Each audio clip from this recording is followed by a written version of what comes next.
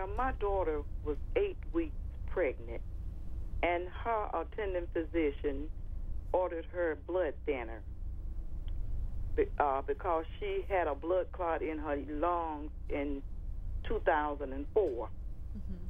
Didn't test her to see if she needed blood thinner at this time. Just on the side of caution, ordered her blood thinner.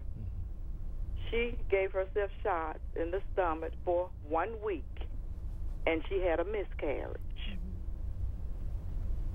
And I would like to know, could she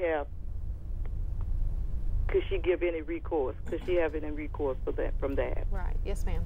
Well, Kathy, this is Dennis, and very sorry for your loss.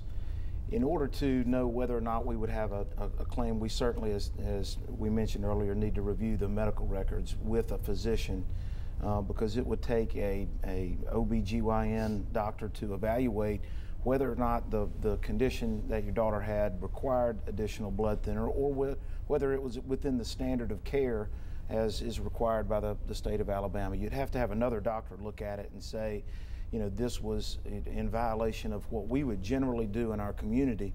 And Kathy, I would certainly encourage you to have that looked at to determine whether or not there was a violation of the standard of care violated.